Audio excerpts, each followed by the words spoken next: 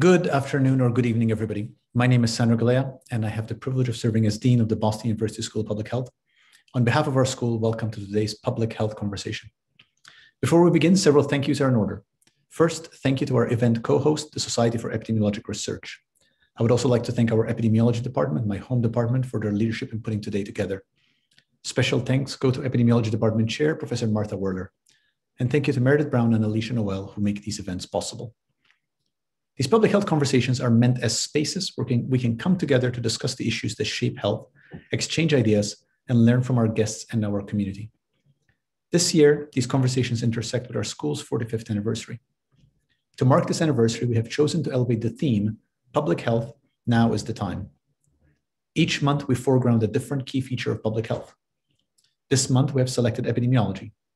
Epidemiology, the study of health and disease in populations, is at the heart of public health. In this year of COVID, the work of epidemiology has been central to the public debate. As we have responded to a novel pathogen, an epidemiological framework has been essential to our efforts. This year has also brought new focus on race. Early in the pandemic, it became clear that communities of color are at greater risk of COVID-19. This sadly confirmed what epidemiology has long told us. Race is a key driver of health inequities. The roots of these inequities were further exposed by the killing of George Floyd last May. The national conversation that followed has been an overdue reckoning with how race shapes health in the United States.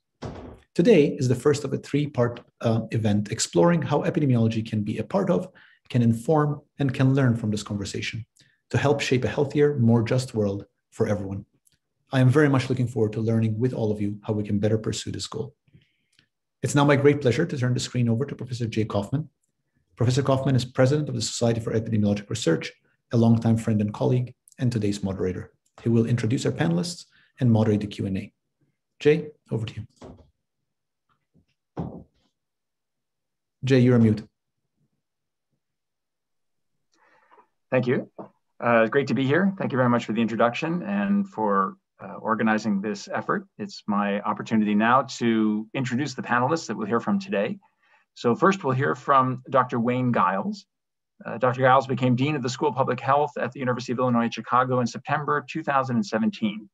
Prior to joining UIC, he spent 25 years at the CDC, where he led the Division for Heart Disease and Stroke Prevention, the Division of Population Health, and the Division of Adult and Community Health. We will then turn to Dr. Chanel Howe, Associate Professor in the Department of Epidemiology at the Brown University School of Public Health.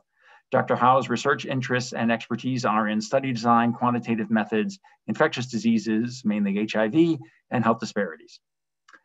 We will then turn to hear from Dr. Sherman James, the Susan B. King Distinguished Professor Emeritus of Public Health at Duke University. In the early 1980s, Dr. James originated the John Henryism hypothesis, which posits that repeated high-effort coping with social and economic adversity, rooted in structural racism, increases the risk for high blood pressure and related cardiometabolic diseases in Black Americans, especially the Black working class.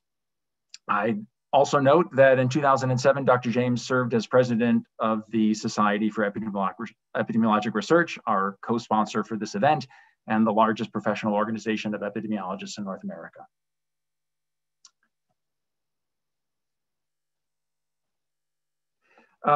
Finally, in alphabetical order, we turn to Dr. Jennifer Manley. Dr. Manley is a professor of neuropsychology and neurology at the Taub Institute for Research in Alzheimer's Disease and the Aging Brain at Columbia University. Her research focuses on mechanisms of disparities in cognitive aging and Alzheimer's disease. In order to do this research, her team has partnered with the Black and Latinx communities around Columbia University in order to, and around the country, to design and carry out investigations of social factors across the life course, such as educational opportunities, racism and discrimination, and socioeconomic status, and how these factors relate to cognition and brain health later in life. So this is the lineup for today, and each presenter will have just about 8 minutes to speak on this very complex topic. So now, not to waste a minute of that time, we turn to you, Dr. Giles. Hello, everyone, and it's a pleasure to be here today. I'm going to share my screen here.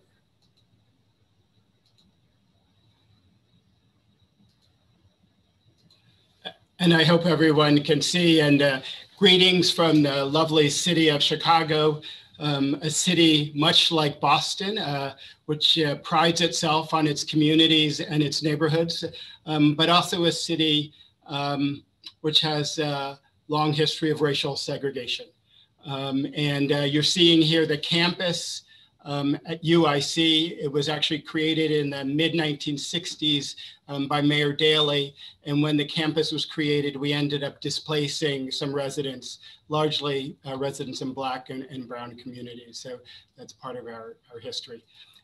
As I think about sort of the work that I'm going to talk about in the next 10 minutes or 8 to 10 minutes or so, I've got some major themes. And as was mentioned in the intro, I spent about 20 plus years at the CDC running a bunch of surveillance systems and other things. So one of the things that got drummed into my head by Dr. Janet Collins, who was the director at the Chronic Disease Center, was what gets measured is what gets done. So I want to talk about that.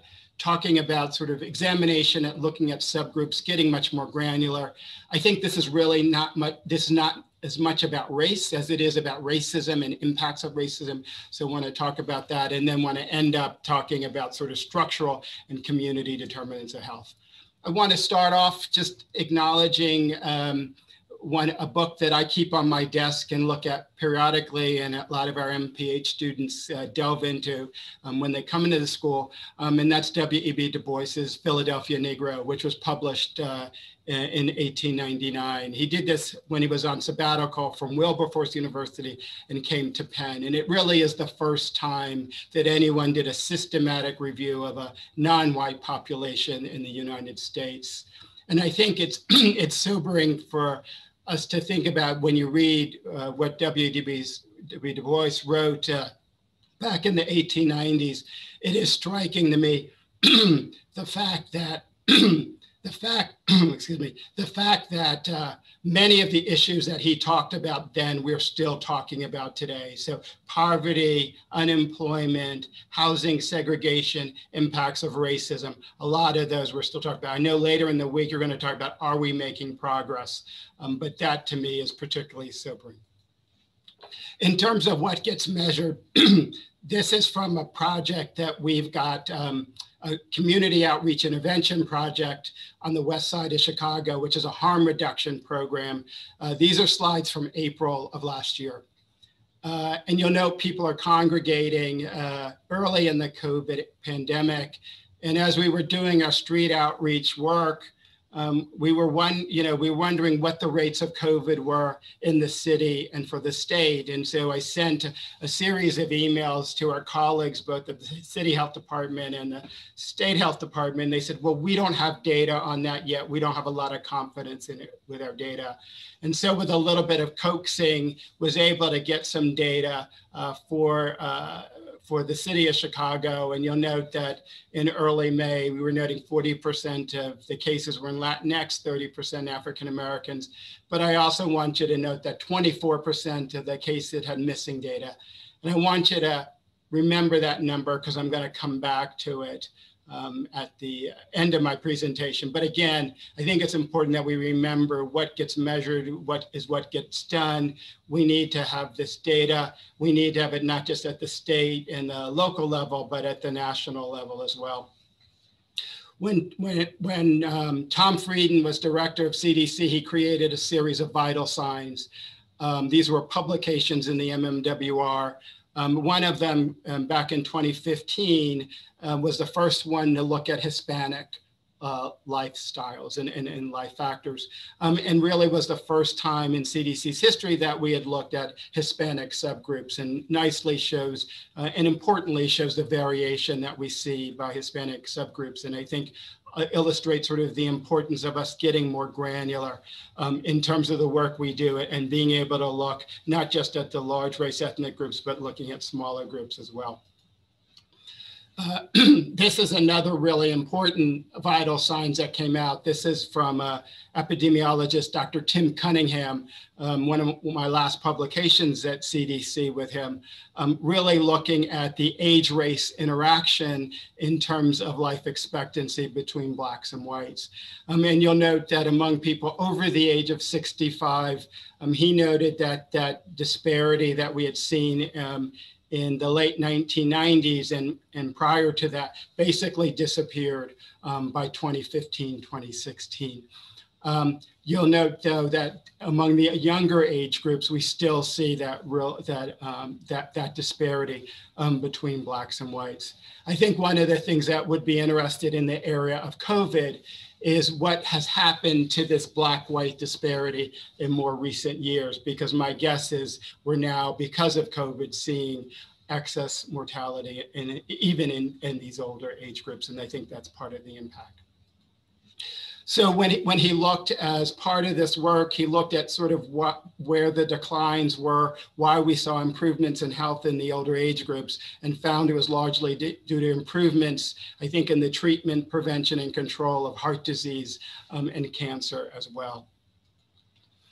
But the other thing he noted was he also wanted to look at what was happening in the younger age groups, and found much higher rates of unemployment, living in poverty, lack of wealth in younger persons compared, in younger Blacks compared to the white counterparts. But again, much like what W.E.B. Du Bois talked about in the 1890s, getting at some of these structural determinants that can have a huge impact on health and well-being. I want to pivot now and talk a little bit about measuring impact on race. And this is some of Kamara Jones's work that she did when she was at CDC, looking and creating a module for the BRFS that we called the Reactions to Race module, but really is very much about sort of how do we measure race, or rather the impacts of racism in our surveillance system. And this module looked at both self-identified race, but also socially assigned race. And I'll talk about that in a little bit more depth in just a minute. But it also asked people questions about how often do they think about their race? Do they feel they were treated the worst, same, or better than people of other races? When seeking healthcare, did they experience worse, same, or better outcomes? Did they experience physical symptoms? Did they feel emotionally upset, angry, or frustrated based on the way they were treated? And this is from a publication of Dr. Jones's in Ethnicity and Disease that looks at this issue of individually identified and socially assigned race. And I'll just go across the top relatively quickly. But if you look at the Hispanic populations, people who self-identify as Hispanic and socially are assigned Hispanic, they have lower health-related quality of life than people who self-identify as Hispanic and socially identify as white, or individuals who self-identify as white and are socially assigned as white. If you look in the Native American population, those who self-identify as American Indian and socially identify as American Indian have less health-related quality of life than those who are socially assigned white.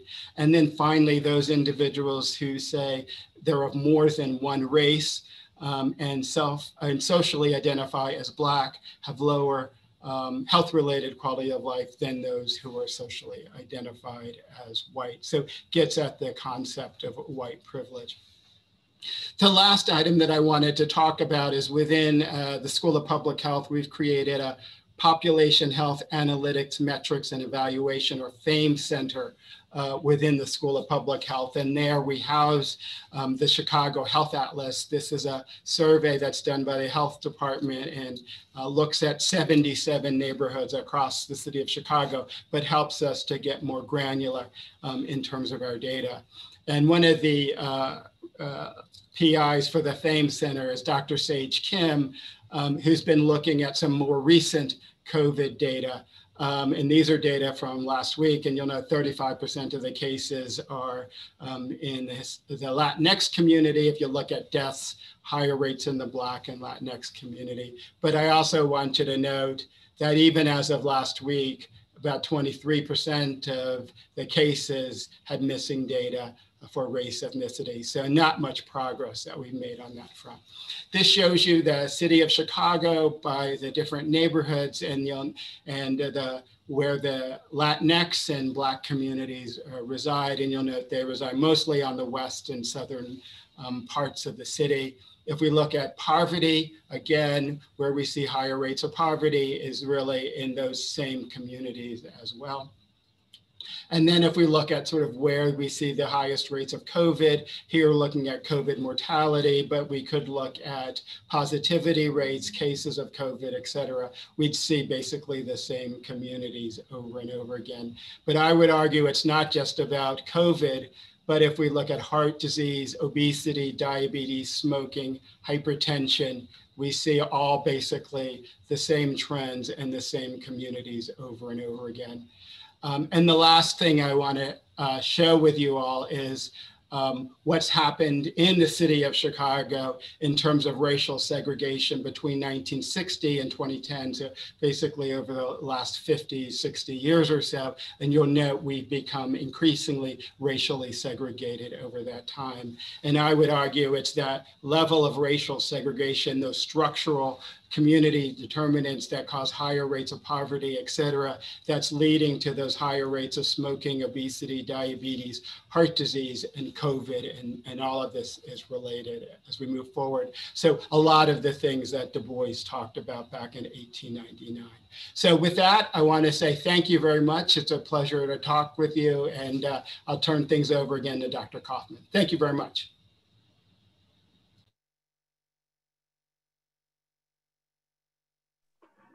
Great, thank you. We move on now to the next speaker, who is Dr. Howe.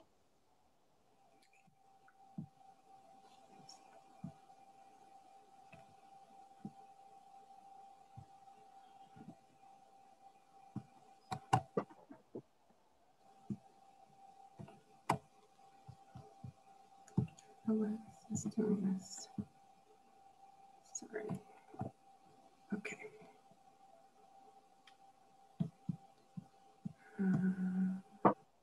All right, great, all set. Let's see.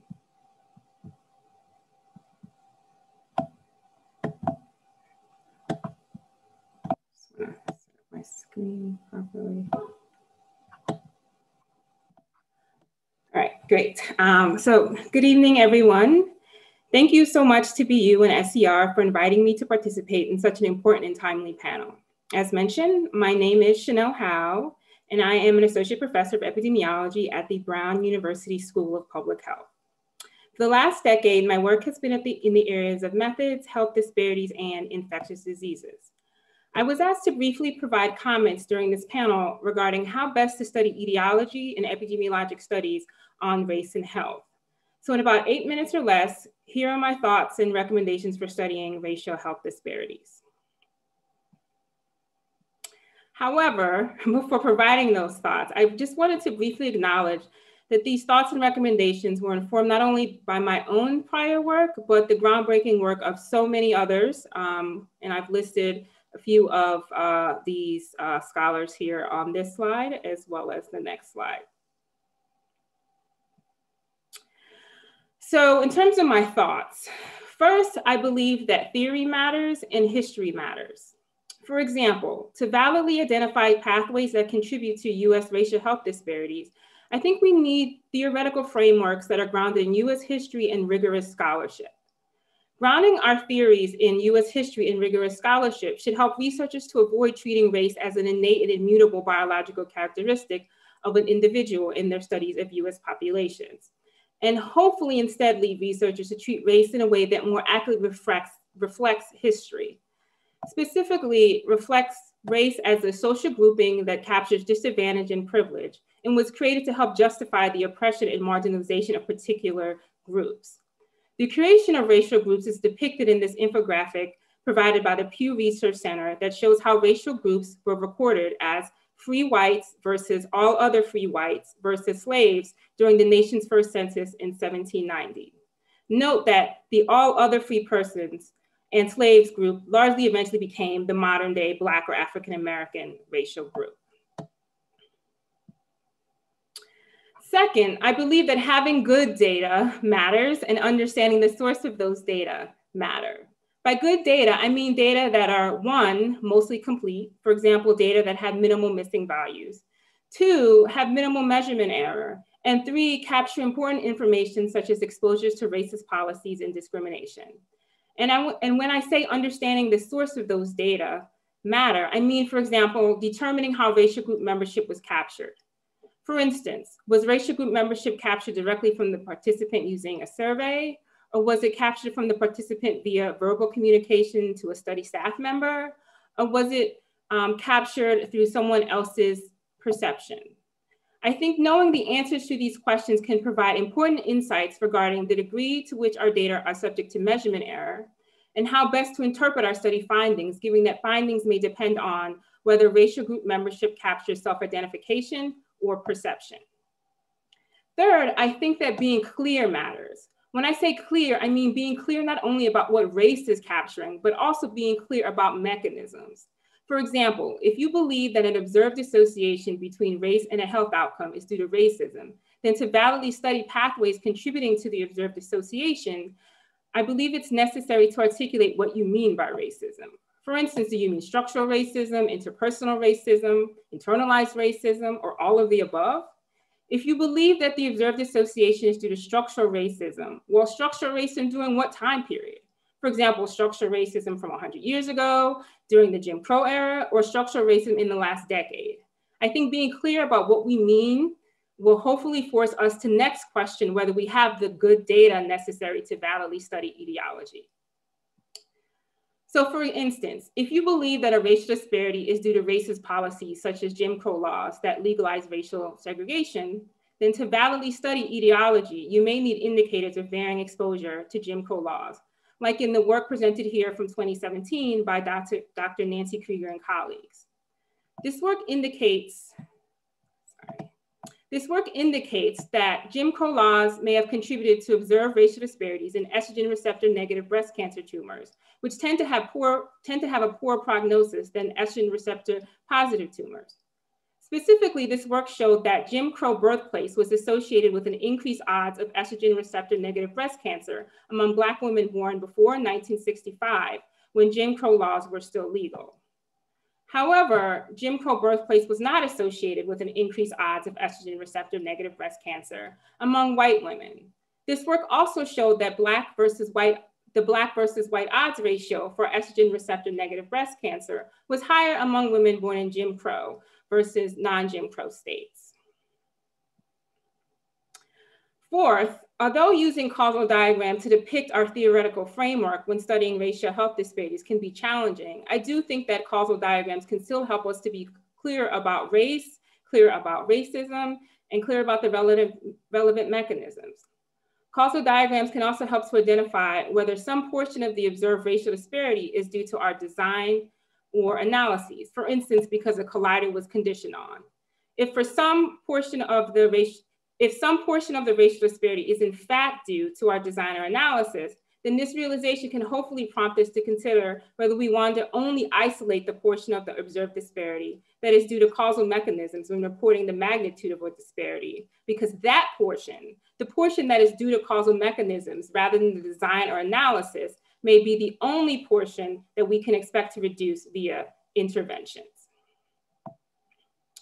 Fifth, I think that both race and racism should be included in our theoretical model, for example, our causal diagrams.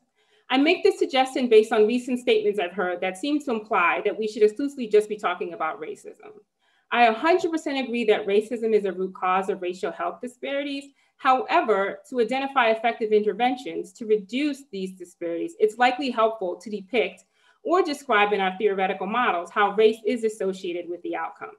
And as other researchers and scholars have noted, we need to continue to collect data by race to be able to monitor racial disparities over time and not only collect data on racism. So those are my thoughts and recommendations. I'm happy to elaborate on these ideas as well as other topics or concerns during the discussion portion of today's panel. Thank you so much for listening. Thank you, Dr. Howe. It's amazing, a year into this pandemic, we're still fumbling around trying to mute ourselves and unmute ourselves, turn our videos on and off. It's still taking some getting used to. I feel like as soon as I figure out the Zoom environment, we're not going to use Zoom anymore, and we'll be back hopefully face-to-face again. Thanks very much for those comments. We can turn now to our next speaker, Dr. James.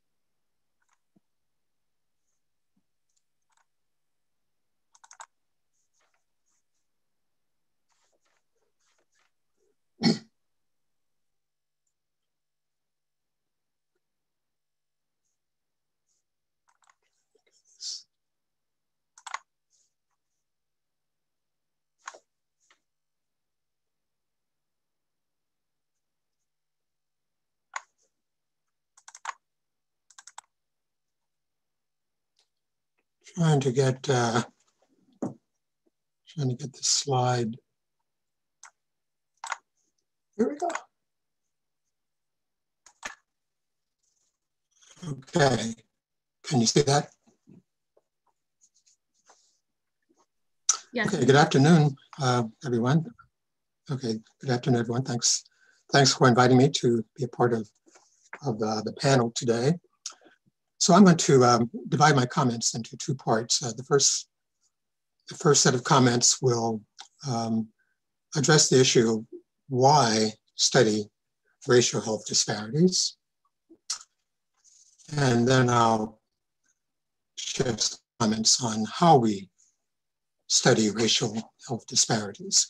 So to begin, when he was campaigning for the US presidency in 1859, Abraham Lincoln often spoke of America as a place where initially poor, honest, but industrious individuals could improve their condition through steady, honest labor. In Lincoln's view, human nature is entitled to such improvement. And the most important role of government, he said, was to secure the conditions whereby this improvement could occur. Although Lincoln was thinking of white Americans when he said this, and not of the people indigenous to this country, and certainly not the enslaved millions of Black people that it took a civil war to free, this particular idea of America as a place where human beings could flourish has been a magnet, attracting people from all over the world, despite all persistent difficulties to make the idea itself a reality. So regarding the question, why study racial health disparities? I was struck by the complementarity of Lincoln's view of the major role of government, namely secure the conditions for human improvement, and the frequently quoted statement about the mission of public health as set forth in a memorable 1988 report by the Institute of Medicine titled The Future of Public Health. Our mission, the report asserted, is to fulfill society's interest in assuring the conditions in which people can be healthy. Human improvement obviously depends on improvements in human health. And this seemingly puts the mission of public health, if we agree with Lincoln, at the very center of America's democracy project. Our public health mission is fulfilled, the report continued, by applying scientific and technical knowledge to prevent disease and promote health. As current events attest, this scientific and technical knowledge is provided for the most part by the science of epidemiology. And it follows, therefore, that whenever and wherever glaring racial disparities in health exist, our mission as the diagnostic science of public health requires that we do our best to identify their causes wherever the science might lead us. How we study racial health disparities. I propose that there are three main perspectives that characterize how we study racial health disparities. Major differences include their relative emphasis on individual, group, or spatial determinants of the disparities, and the explicit emphasis each tends to place on enduring differences between whites and marginalized racial minorities in their material life conditions, as distinct from enduring racial differences in political and economic power. First, the individual level perspective. Here, race refers to membership in one of the standard racial categories of the US Census. And the primary research question tends to be, do higher levels of perceived exposure to everyday or lifetime discrimination by, for example, Black Americans, predict their increased risk for disease independent of well-established socioeconomic and health behavior risk factors? This perspective represented a major paradigm shift in racial health disparities research when it first appeared in the mid-1990s. Second, the structural racism perspective.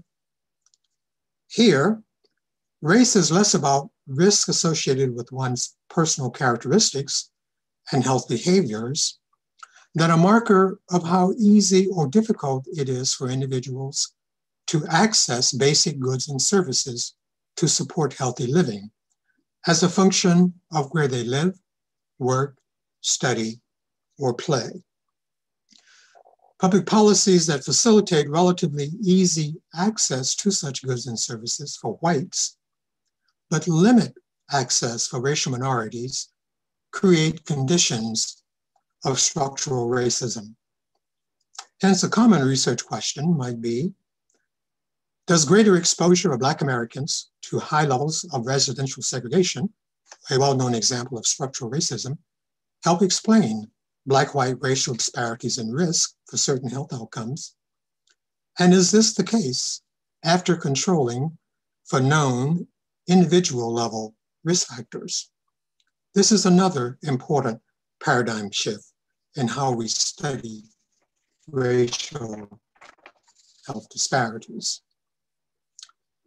Third, the power differential perspective.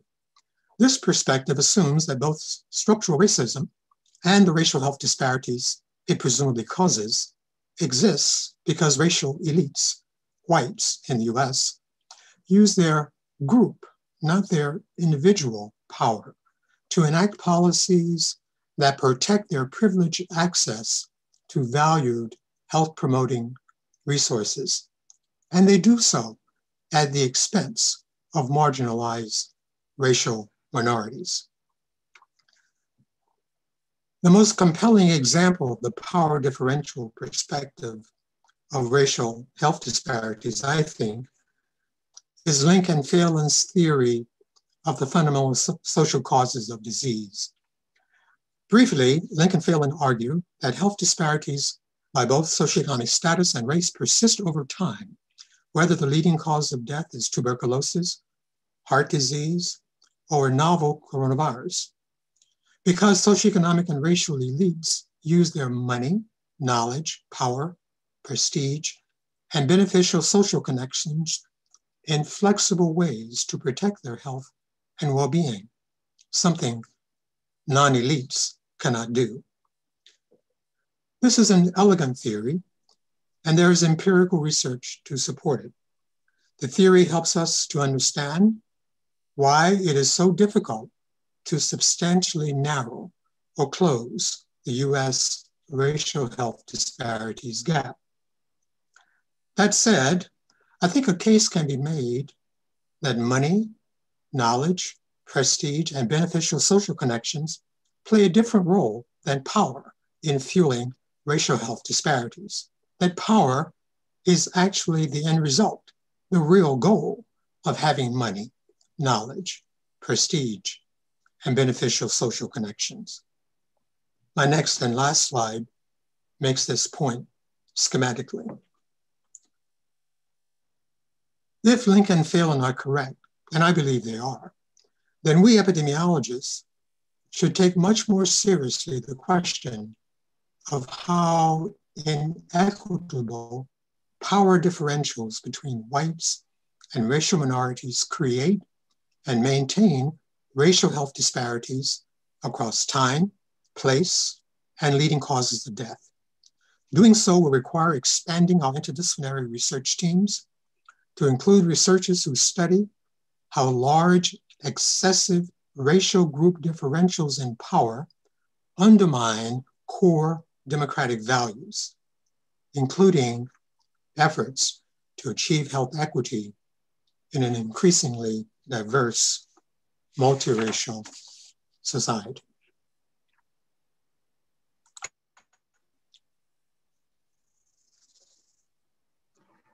Thank you very much, Dr. James. Fantastic. And now we move to our final presenter, Dr. Manley. Thank you. And I believe you're seeing my slides now. I'm truly honored to take part in this discussion, and I am cursing the alphabet that made me follow Dr. Sherman James in the order of speakers today. My basic bottom line is that the reason that I study race is because there are racial inequalities in Alzheimer's disease and related dementias, ADRD, and brain health, and I'm working to eliminate those health inequalities. Here's some of the partners that I have in this work at Columbia University and the grants that fund the research that I do, and I want to thank them and the participants first off today. And here's where I work. This is Washington Heights in northern Manhattan. And if you're familiar with that neighborhood, you know it's a very vibrant and diverse place. We have been partnering with the residents of Washington Heights for almost 30 years, following a representative group of older adults that were recruited because they were eligible for Medicare. They reside in the census tracts around the Columbia University Medical Center. All of our research team are bilingual in Spanish and English, and prior to COVID, we did our research visits in primarily as home visits. So participants were not required to come into the hospital to take part in this study. Originally published in 1991, the key finding from this YCAP study persists to this day and is updated, being updated now by Wei-Ming Watson. And the data show that among people who were cognitively normal at their first visit at baseline, Latinx and non-Latinx Black participants had a higher risk of developing dementia and Alzheimer's disease at a subsequent follow-up visit. They were at higher risk for incident dementia than non-Latinx white participants. This inequality is not mediated by cardiovascular disease like hypertension or diabetes or stroke or traditional measures of adult socioeconomic status like years of school, occupational level, or income. It's not just Washington Heights. These data are from Elizabeth Rose Maeda and the Kaiser Permanente Northern California study, which showed that in Northern California, Asian Americans were the least likely to develop dementia over time, and therefore they were set as the reference group in the study. Dr. Maeda found that African Americans were 65% more likely to develop dementia than Asian Americans, and American Indian and Alaska Native participants were 32% more likely to develop dementia than Asian Americans. Again, these results were not explained by cardiovascular disease. So we find repeatedly in over these epidemiologic studies that Black people are at higher risk for dementia than white people, but regardless of race, people who were born and raised in stroke belt states are at higher risk of dementia. As shown by Maria Gleamore in the study of dementia-related mortality, I just want to emphasize that the state level data here, where the darker states are the ones with higher risk of having dementia-related mortality, the states here are state of birth, not state of death. And a lot of people moved, and we had the great migration from southern states to northern states. So you take your childhood risk with you. Why are the stroke belt states being emphasized here?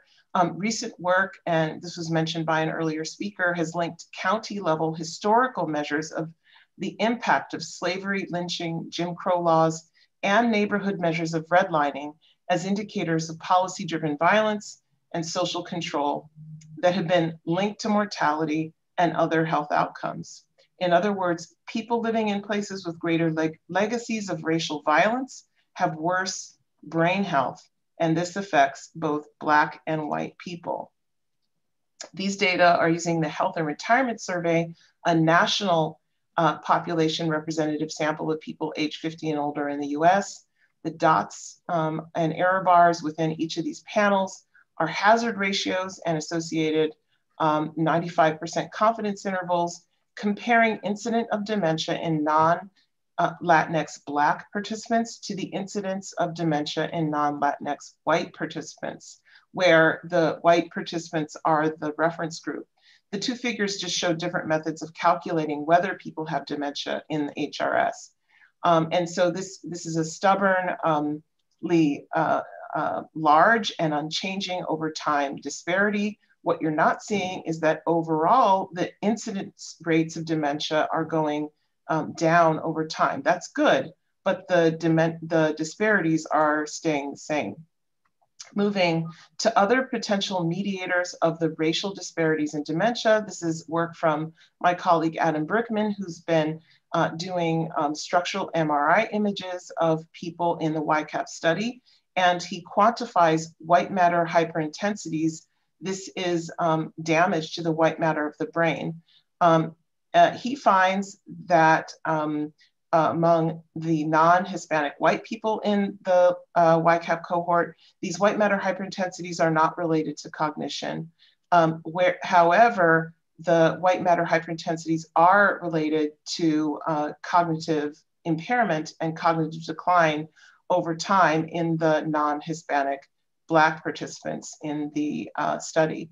In contrast, hippocampal volume, he's studying that hippocampus structure of the brain. He finds that among the non-Hispanic white people, folks who have a smaller hippocampus are at higher risk of developing dementia at follow-up, whereas this is not the case among the non-Hispanic Black people in the study.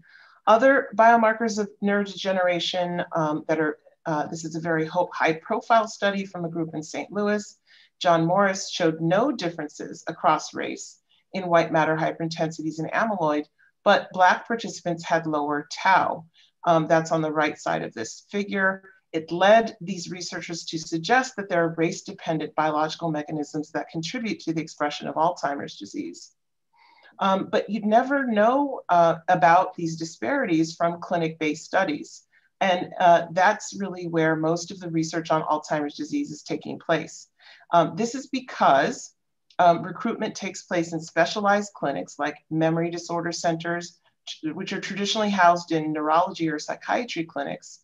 These investigators and departments have done very little traditionally to engage with communities who are bearing most of the burden of cognitive impairment and dementia, and therefore our research field has not yet earned their trust. I just want to point out that the concern, therefore, in many of these studies that recruit from clinical settings is that enrollment factors lead to bias in these studies. I think a really good example of this is going back to the YCAP sample, that's our community-based cohort. Levels of amyloid and tau in our study were not at all different across race and ethnicity. And that's what this figure is showing. Just incidentally, tau levels in the blood, in plasma, were a good predictor of neuropathological evidence of Alzheimer's disease in that study. So what I want to bring up is that to understand mechanisms that underlie racial inequalities, you have to understand who is in your research study and how that might bias your results. These are study results from Laura Zahadny, who looked at the MIDAS study and YCAP and found that as people aged in the study, disparities in cognitive impairment narrowed over time. And this is known as age as leveler effect and is due to survival bias. As a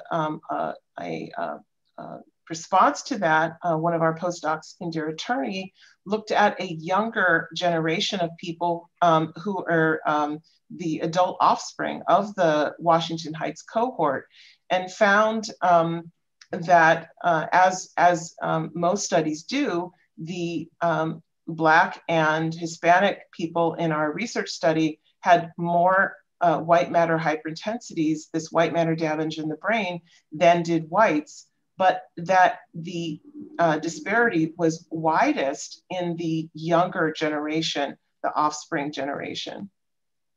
And finally, Maria Gleamore, Audrey Merchlin, and I are working up this result in the Regards cohort. That's a national cohort where we looked at investment in school quality in the counties and states where people lived when they were children, and found that higher investment in elementary school was associated with lower risk of cognitive impairment later in life. The effect was strongest in whites, especially white women. I just want to note that the benefit of school quality was much lower among Black people in general, especially Black men. We think that racism in schools and the labor market and throughout life counteract the benefits of higher quality schooling for Black Americans, particularly for Black men. So I agree with others on the panel that our theoretical framework shapes the questions that we ask and our methodological approach. Racism is in the pathway between racial self-identification and cognitive decline in Alzheimer's disease. And there are many other social factors in this pathway. I think that I agree that race is made biological through racism. And Kamara Jones's Gardner's Tale gives us a very helpful framework for thinking about that for Alzheimer's disease research. So I'm gonna stop by saying that the reason that I study race is to name, describe, and measure the ways that structural racism harms brain health in order to dismantle it. And this is sort of a summary slide of how I study race and later life brain health. We need to conduct our research in the community, not in clinic-based research studies, in order to understand the mechanisms of disparities. That involves equal partnerships with the community and support for the community as they direct us.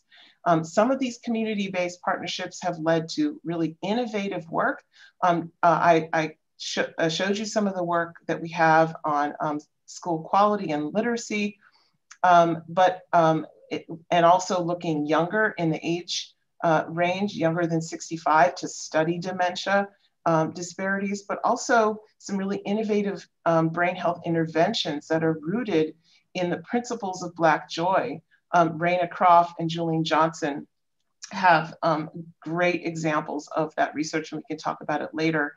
And then finally, this kind of research demands that we ask better questions, that we change the people who conduct this research, we change the places, we transform the places where the research takes place, to clarify how race and ethnicity are being defined and used, and identify studies that are reifying race as a biological difference and determine exactly who benefits from that type of research.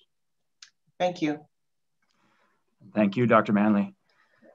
Well, we've gone through all of the brief presentations from the speakers, and now it's time to have a discussion between the speakers and with the questions from the audience. I was worried coming in that we might not get questions, but in fact, we have quite a few that have already lined up in the queue. So now the task is really the difficult one of sorting through these and trying to find the themes that we have an opportunity to discuss. So I'm just, as I sort through these things and try to make sense of the different questions and how to group them and how to think about the underlying themes, I'll just try to ask these of the panelists, and you all can speak up in any order that you wish, or someone can decide to take on a question, or they're not, most of the questions are not directed to any specific speaker. So let me start with one set of questions that have arisen in the chat here. A number of people have written in about different groups.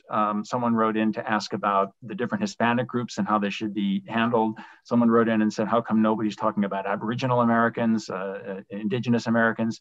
How do we prioritize groups? Who should we be studying as minority groups in the United States or disadvantaged groups? How do we define the number of groups and the granularity of those groups that we should be discussing? What's our organizing principle for deciding who's in and who's out, and where our focus should be, and which group is getting enough attention or which group is getting too much attention?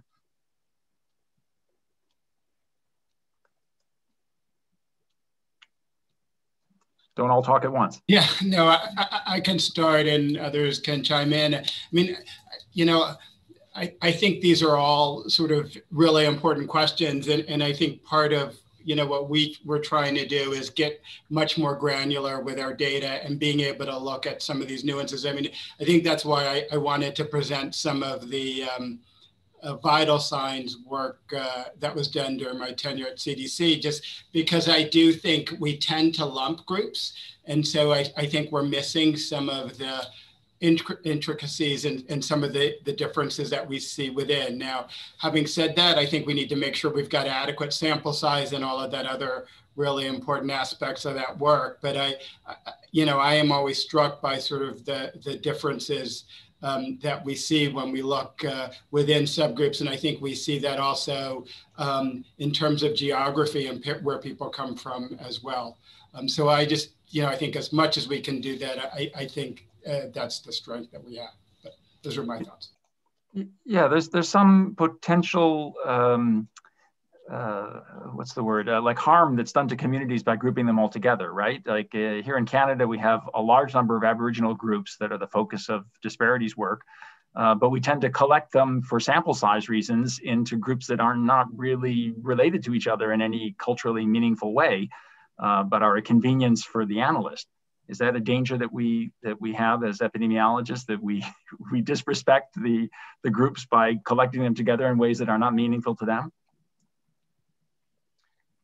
I agree completely. I think that I really appreciate Dr. Howe. I think overall her emphasis on measurement, and what we measure is what really leads to our knowledge.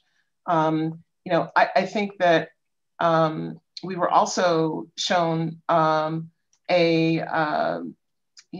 module that was developed by Dr. Jones on how asking people to report how other people view them racially.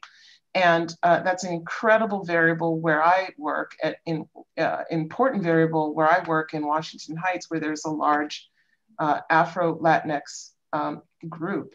And we're starting now to disaggregate the Dominican, Puerto Rican, Cuban, mainly immigrant groups there in that respect, because I think that we are doing a disservice to not collecting those data. Embedded community-based research will help us understand how people identify themselves. and what some of those subgroups really are. Just quickly, I want to add, in national studies, we need to oversample these groups. Otherwise, we'll never get at the kind of power to answer some of the questions that we have. Thank you. Another series of questions that arose were about the reaction to Dr. Giles' talk about the missingness in the data. We have seen several people note over the course of the pandemic that a large number of the data points are missing ethnicity and race. The questions were about what accounts for this missingness.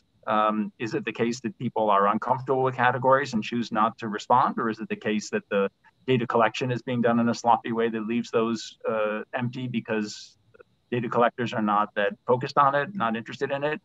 How do we avoid this problem? And then another set of questions was about how we deal with this if we're analyzing the data. We have this large proportion that's missing, how analytically we can handle that.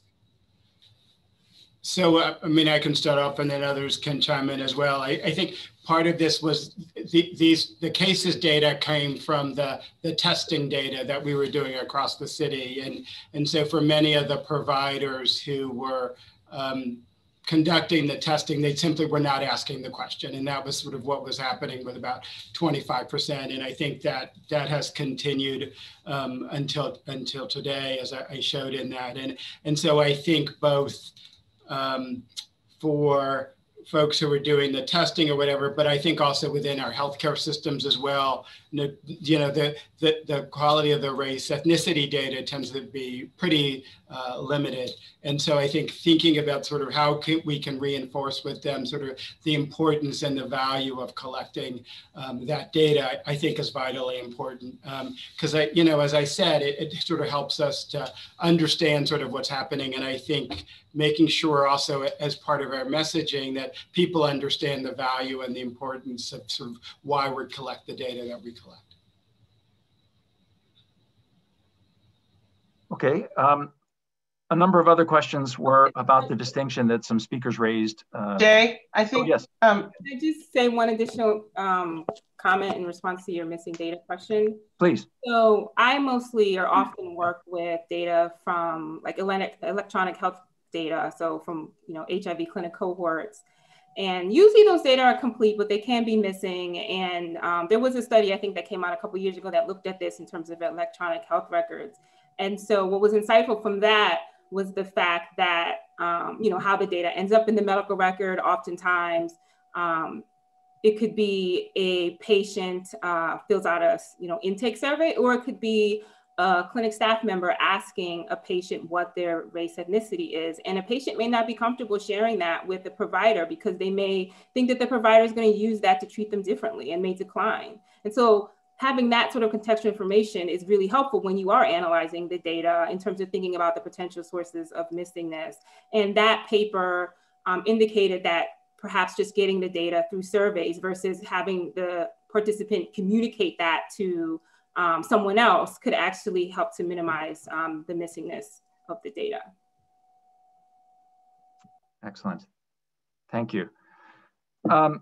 A number of people asked for a little bit of help with the operationalization of this distinction that the speakers raised about measuring racism. They expressed some frustration about finding data sets in which there's simply a race variable that asks people to self-declare that they belong in one box or another. How does one study racism in such a data set? And how do we improve data collection so that we can study that concept more helpfully and more fruitfully?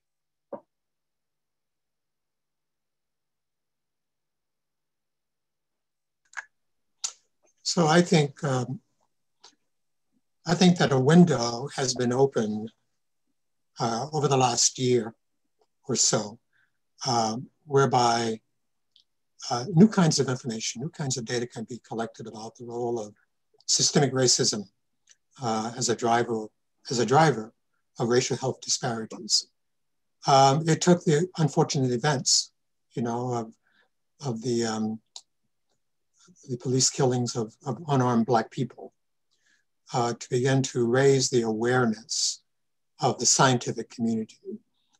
And the disparate impact of the pandemic on Black and brown people, further underscored the importance of structural racism and the different manifestations of it. And so I think that we have, at least I would like to believe that as a scientific community, and I'm now thinking across the sciences, not just public health, but medicine. And you see it in terms of, the various journals published by the American Heart Association or the New England Journal of Medicine. You see it. People are now awake. They're concerned.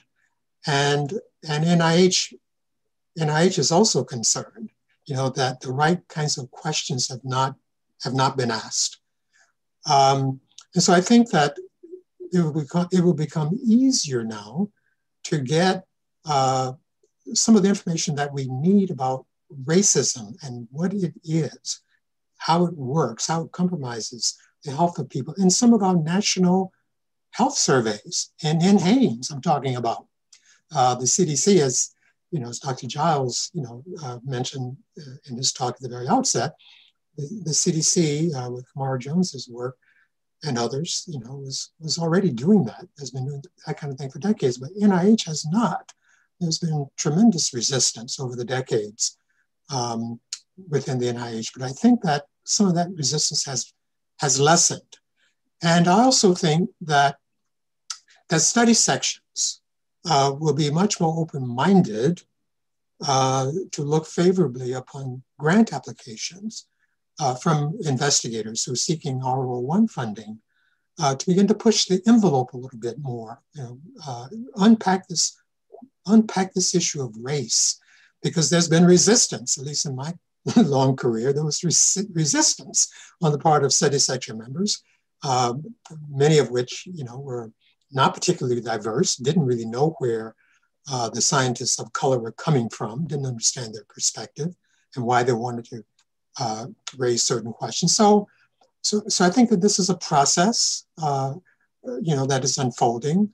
But I would say that I think that we're at a critical juncture now in terms of the kinds of questions that we can ask, the kinds of data that will be available to us, both at the national level and in targeted community studies that will really drill down into the life experiences of specific racial and ethnic populations, especially the smaller ones, to make sure that we're asking the right kinds of questions. So that's what I want to offer as a way of at least opening up the conversation about this issue. So I understand you to be saying we really do need novel data collection. We're limited with what we have right now. We're terribly limited with what we have. We've been severely limited. And I think that's because, in large part, it's because, maybe two reasons. One, there's been resistance to incorporating certain kinds of questions in national health surveys. And there's been a dearth of scientists of color, particularly younger scientists of color, who want to address these kinds of issues. And as their numbers increase and they begin to develop their career and pursue their careers and address these burning issues, I think that we're going to be the beneficiaries of some new kinds of insights that will help us understand some of the fundamental drivers of racial and ethnic health disparities. So there are several different kinds of activities that we might need data for surveillance, for etiologic understanding, the mechanisms, the pathways by which these disparities occur, and intervention, studies to understand how we actually change the disparities and reduce those disparities. Presumably we need better data for all three of those. Do you think we have the balance about right, or are some of those less developed than others?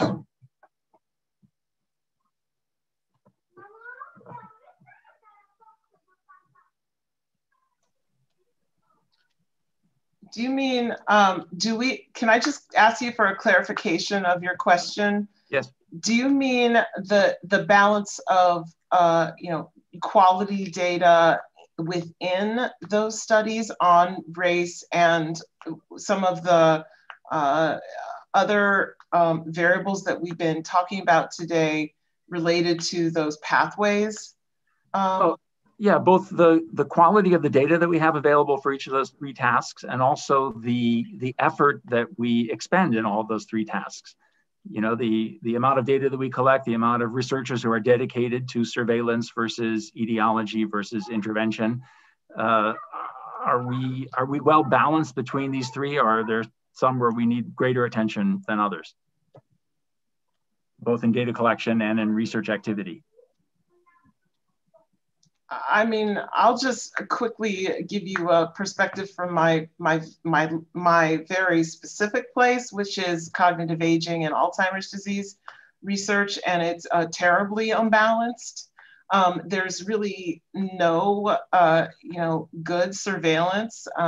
People who work with Medicare data and dementia outcomes, it's really scary because some of the populations that are at highest risk of developing dementia have the least access to medical care and are less likely to be formally diagnosed with the disease that I'm studying with dementia.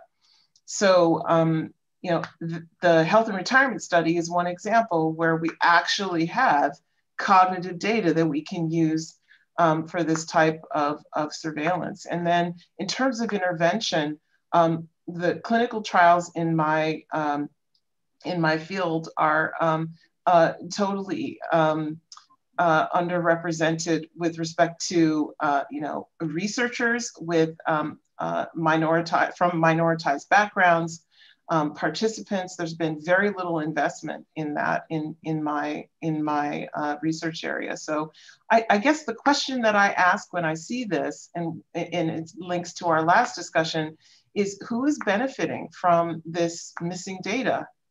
Who is benefiting from not having information, from this resistance? And I think I agree with the characterization of it as resistance, but I'd like to flip it around, at least partly, to ask who's benefiting from that. And I think that's helpful in understanding where we should go next with this, with our research. Thank you. Yeah, you raised an interesting idea or an interesting point, which is we talked before about missing data, where you have a person in your data set, but they're missing a variable. But you raised another issue, which is selected data sets, where people are missing from the data set because they don't get a dementia diagnosis, or we know there are people missing from data sets because they don't get a COVID test, or we know that there are people missing from data sets for various reasons. So you have a kind of selection bias in the population that you're studying, which leads to other problems that Dr. Howe is quite well known for having investigated methodologically. Excellent. So, can I just say one thing? So, please, yes. In terms of like the data that we have and what we need, I think there's a huge gap in terms of what we have and what we need. Just speaking in terms of my own research, so I do a lot of HRV work, and over the last couple of years, specifically, certain cohorts will have access to data in terms of discrimination, but a lot of the HIV cohorts don't, especially if they're, again, clinic-based cohorts and they're not gathering that information. And so to be able to look at that in terms of the role of discrimination in terms of HRV endpoints is problematic. It's a struggle to do that.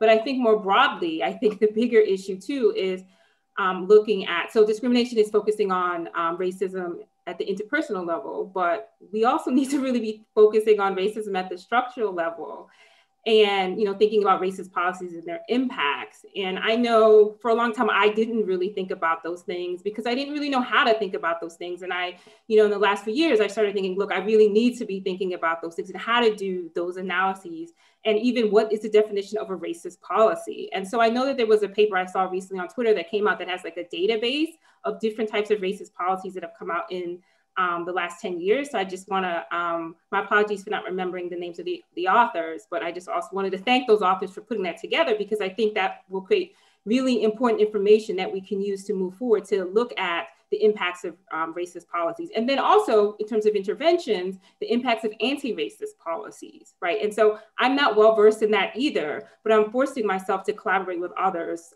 some at BU, such as Julia Reifman, who is an expert in that area so that I can do that work in my space. So I think we need to pool resources, both physical resources, mental resources, to basically address that gap between what we presently have and what we need.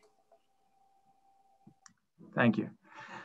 Some people wrote to ask about the collection of other kinds of data, in particular data that might help to investigate within group variation as well as between group variation. Some of these ideas that were raised by listeners included measurement of skin color and measurement of ancestry, I guess through genetic markers, measuring people's ancestry.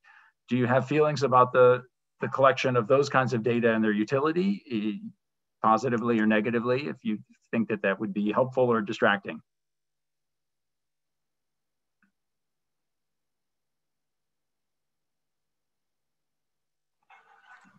Well, I do know that a few years ago, there was some very serious discussion about including on the US Census form a question about skin color. That the real issue is not race per se, but it's really skin color. And we know from research done by economists, folks like Sandy Darity, that there is a positive relationship among African Americans between light skin color and income, controlling for education. And at the very lightest category, shall we say, of skin color, this is work focusing on men, not so much on women. There's really no difference in the median income of the fairest skin men, Black men, and white men. No difference at all in terms of their median income. So we know that skin color matters.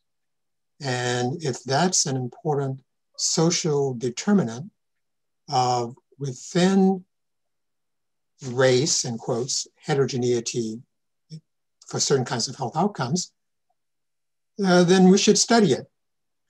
And we should study it using national level data, because there could be also some important regional differences and historical differences, to kind of go back to points that were made by Chanel and by Wayne.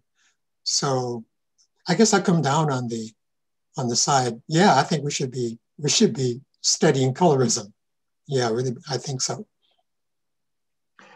Oh, I'm sorry, Dr. Giles, please. Yeah, I just wanted to go back to something that was mentioned earlier.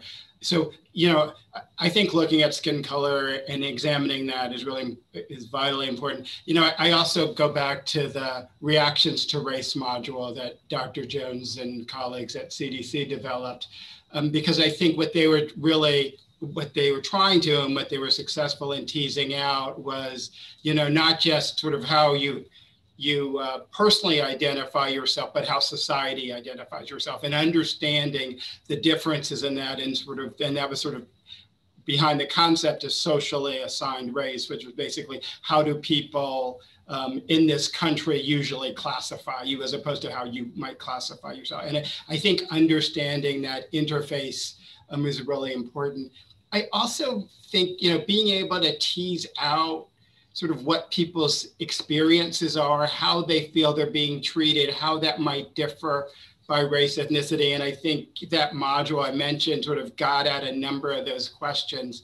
I've got to say that module, unfortunately, was very buried away and really didn't get, I think, the attention that it really needed, or the analysis sort of at either the national level or the state level.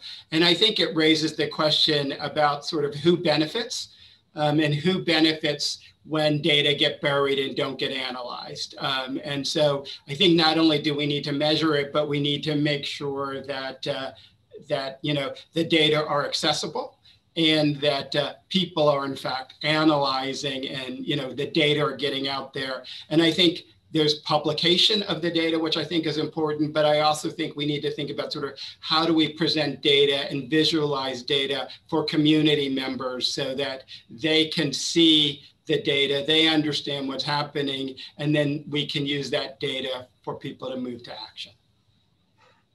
Is there some danger in, we talked earlier about dividing populations more finely to look at distinctions between different ethnic groups within a racial category, different Asian ethnic groups, different Hispanic ethnic groups, so forth. But there's a certain political power associated with having a pan-Hispanic identity or a pan-African identity.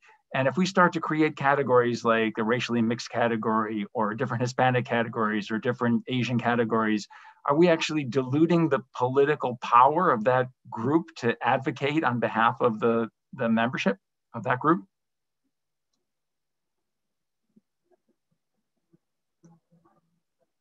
Is there a tension between the specificity of our research and the political implications for dividing that group? Jay, I think it depends on who's leading the research.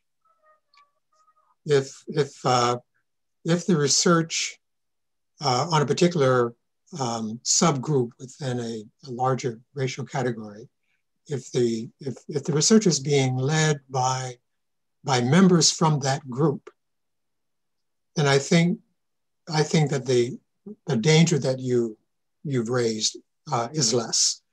But if the research, if that kind of research is sort of being led by people from outside those groups, then I think that there's a real danger. I think there's a real danger there.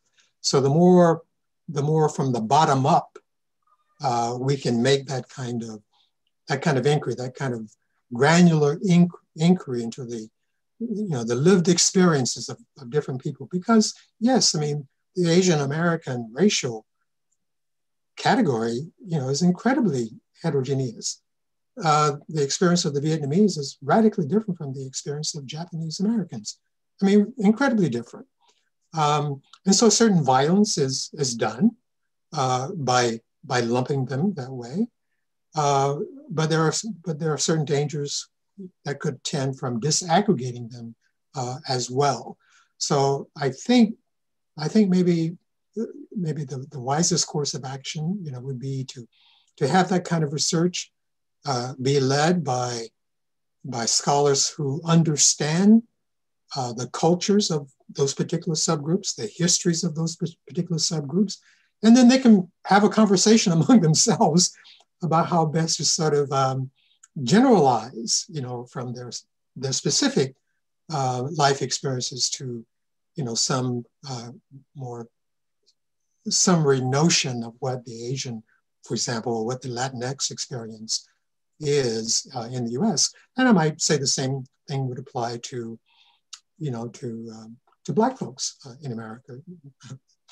Black people in America are becoming an incredibly much more diverse group, than in recent decades. And so I think that the same principle applies, so that the more conversations that can take place within these racial categories to identify, places where things converge and places where things diverge, I think the better. Thank you for that answer. We also talked in several of the presentations about places that are different from each other. We talked about Jim Crow counties historically. Dr. Giles talked about a number of different neighborhoods where he said they were always the same neighborhoods that were popping up in all the analyses. We talked about a number of the characteristics of these places in terms of violence and resources. But getting back to Dr. James' presentation about power, aren't all these factors collinear? That is, how is it possible to study the distinct pathways that lead a place to be disadvantaged when the same place is disadvantaged across all of these different dimensions? Is there any way to pull these things apart and study them separately when really the same people are at the nexus of all of these forces simultaneously?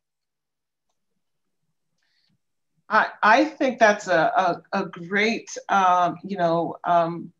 point, and I think that that's for the it's a real challenge for this kind of research. And so one of the things I'll double down on in terms of how we study race is that we need large longitudinal cohorts. We need data that is life course. I mean, I study the the later end of the life course. And I am currently using data sets that started collecting data when people were in high school. They're now in later life. This is Project Talent and high school and beyond. They were originally educational cohorts, but now these people are up there in age, and we're studying their cognitive outcomes. These are the kind of data that we need to understand some of these forces, including neighborhood forces. We know people move around a lot. We need to actually ask people where they've lived.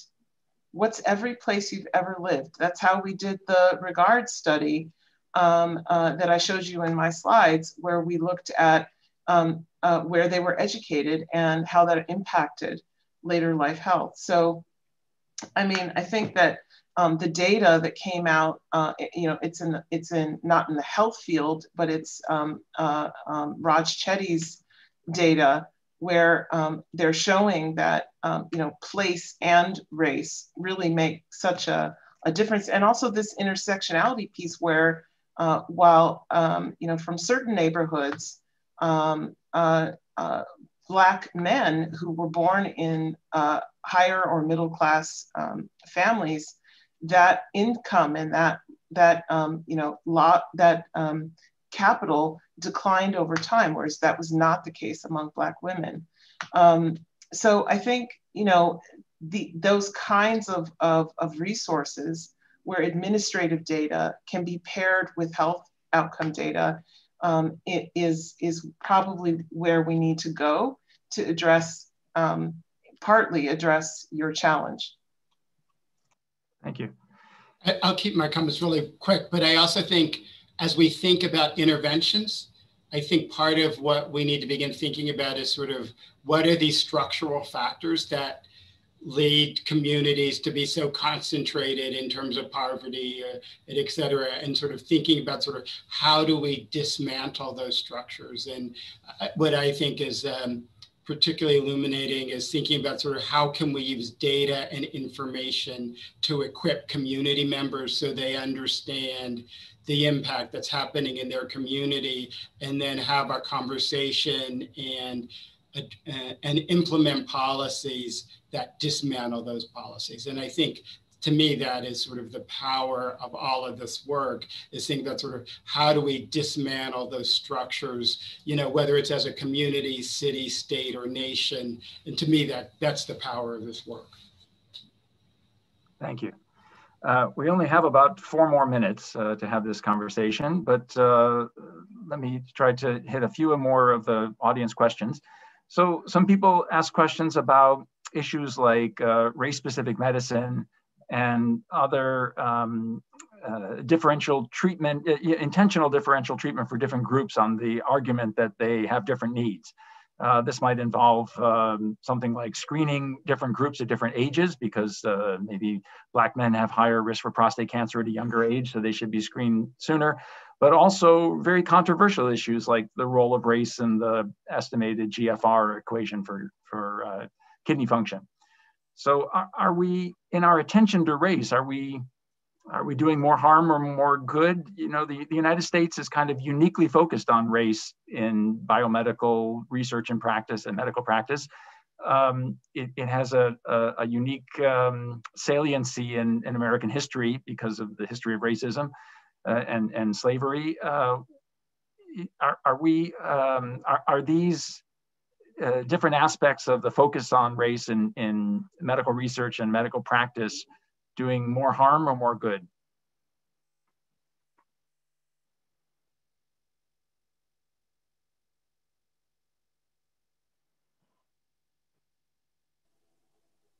No one wants to take that one. I'll say, so I mean, I think that we all need to just be a little bit more nuanced and realize that, yes, so race is socially constructed. It represents hierarchy of privilege, right? And so I think that we need to, you can use it in medicine. I mean, I'm not a doctor, an MD, but I think if you are going to use it, like, you have to have that historical perspective, and that race may be serving for a marker or a proxy for something else, and not automatically just think it is due to genetics and, you know, biological determinism, right? And so if you go in it with that lens, then I think it's less problematic than if you are saying this is all about genetics and nothing about social context, nothing about history. Yeah, I think it boils down to the relationship. If we're talking about clinical medicine, I'd be very interested to hear what Dr. Giles has to say. For me, it really boils down to the relationship and spending quality time, and getting and the healthcare provider really getting to know the patient, the care seeker, getting to know what that individual is bringing into the clinic, into that doctor-patient relationship, and making the best use of the 10 or 15 minutes, you know, that the doctor might have with that patient. Of course, and we could also, you know, we don't have time, but we could talk about the kinds of perverse incentives, you know, that operate within the U.S. healthcare system, and incredibly perverse incentives, which I think redound to the disadvantage of people of color, even when we have health insurance. Thank you for that response. I see that Dr. Galea has reappeared, and it's 5:58 Eastern Time, and so I fear that we may be at the end of our opportunity to discuss this in this panel today. Well, it is always my role to stop good conversations and stop anybody from having fun. It is I learned that when I became dean. What a privilege it is to listen to this conversation. I've been monitoring the chat where people are talking to each other, participants, and there are comments like, panelists are an inspiration. This is brilliant. Thank you all for the work you're doing. Great discussion. I couldn't echo it more. I thought this was a enormously interesting conversation. It could have gone on for hours. With the presentations, I thought were clear and advanced my thinking. I just feel like I learned tremendously in the past hour and a half, and I'm deeply grateful to all of you. I'm always grateful to all our presenters, our moderators, and to our audience, recognizing that everybody is busy, and feels like the past year has gone like extraordinarily fast or extraordinarily slowly. I can't tell which one it is, but it's moments like this where I feel like we are learning, taking the opportunity that this year presents to think about how we do things better, that in some respects give me hope. I thought Professor James made this point, which I just want to end on, which is there is a moment of opportunity. I think Sherman, you said this, there's a moment of opportunity. And I couldn't agree more. And I think it is because there's a moment of opportunity that we should be having this conversation. So thank you everybody for participating in this. This is the first third of a 3-part symposium. Tomorrow, the second part is at 10 a.m. Eastern. Please join us then. Once again, thank you to our panelists, thank you to our moderator, and thank you to everybody in the audience. Everybody have a good